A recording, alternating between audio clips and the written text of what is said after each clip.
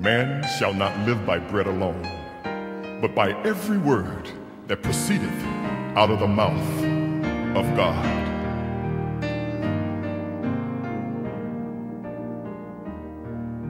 It says that in the last days the devil will make of none effect the word of God and the spirit of prophecy.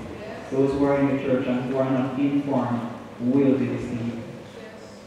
When great trials and tribulation comes, it is not Pedrito and his entire family who is in the hospital bed, it is Pedrito. And there is nothing that I can say to inspire those who are sitting and looking at me to say, I'm feeling this pain. When the great tribulation shall be cast upon us, whoever, like the 5 foolish virgins who does not have that extra substance, will be lost. My charge to you today, friends, is that as you hear the word of God, the present truth, the things which are happening in the world in relation to the Bible, and the Bible always speaks to each preceding generation. So the many brilliant minds of the world today are fascinated with the word of God. How can this word, this book, be so potent and so relevant to each generation? What is it about this book? So they are fascinated, but the Bible says that anyone who does not confess God as his creator is a fool. If a man says that there is no God, based on the word, the manual, the prophecies in this book, the person says, oh, it's just a coincidence. And I say unto them, how do you trust Darwin's theory? A man who was in the 18th century, just coming up with this whole new ideology that there is no God. How do we trust a man as Darwin, who did not give credit to anything? He said that there is no God, and thus came the evolution theory that we evolved from monkey, even though monkeys coexisting with mankind.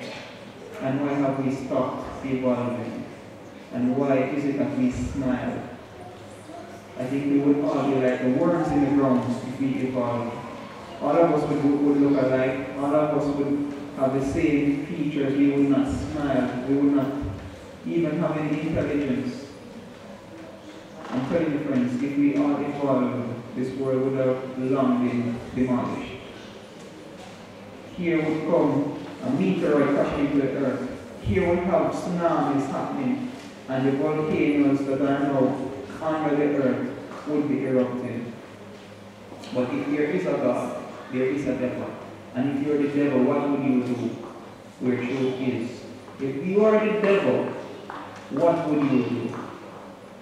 My charge to you is that you should be awakened today. Your spiritual senses should be awakened. And I'm telling you, friends, if you go back home and turn on your television and keep watching these things that you're watching on TV, the Bible says, shun the very appearance of evil.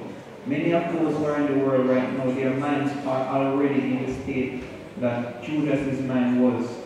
Judas sold his master for 30 pieces of silver, and he did not know what he did until the devil left him. The Bible says when Jesus took the sum and gave it to Judas, then the devil entered him.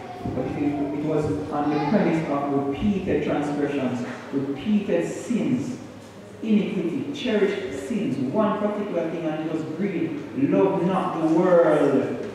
You will be deceived if you do. Friends, ask yourself a question each morning when you get up. Am I willing to leave my job, leave my family, and like Enoch, go and spend time in the wilderness with Christ? And the wilderness experiences are somewhat symbolic. It is speaking to hardship.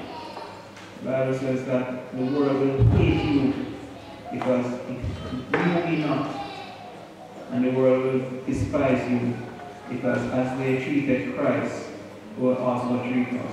That's why it says that if the Seventh-day-Adventist Church should start preaching the 3 angels' messages within the split of an eye, persecution would emerge.